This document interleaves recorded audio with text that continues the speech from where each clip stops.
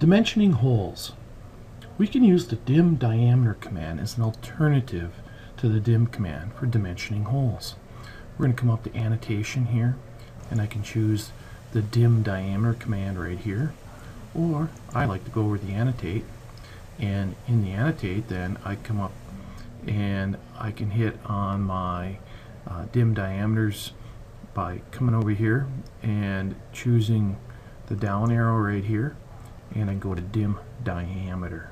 So when I choose dim diameter, I can select the circle, and then I can drag out and place the location of my leader line and place the dimension line, and it puts the diameter symbol phi in front of the diameter, and it'll put a center mark in.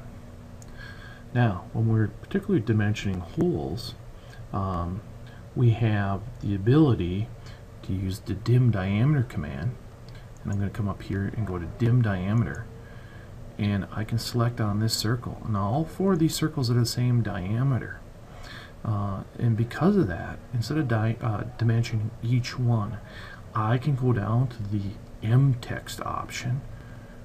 When I click in the M text option,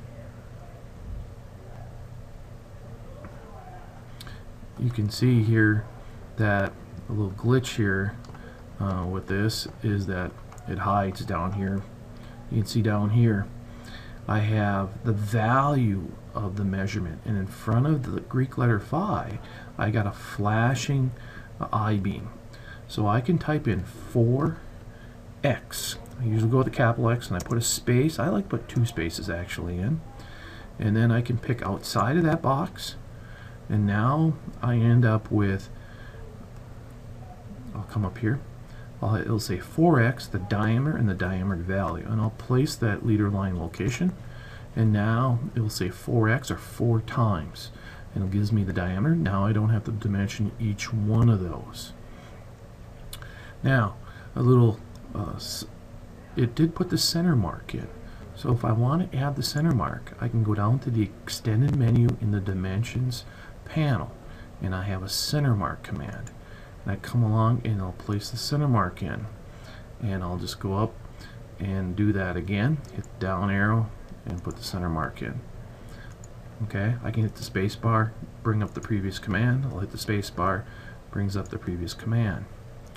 Now the ASME standard recommends that we put a small space between the object and the extension line, and to do that I want to go up into my dimension style manager, and I'm using the standard dimension style. I want to modify that, and I want to come over here to lines, and I want to go from offset from the origin, and I want to have a value in here such as 0.0625 or 0.063 if you're going with less precision, and that will cause a little gap then.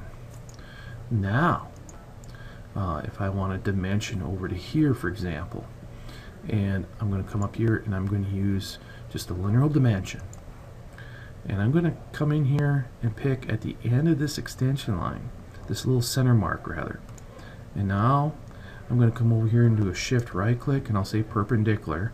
I want to measure the distance perpendicular to this line, and then I'll just drag it up and I'll place it. Now it'll put that little gap in here right here, and the ASME recommends that we put that little visible gap in there as an acceptable value for that. So we're dimensioning holes. We can use the dim diameter command, which is located right here.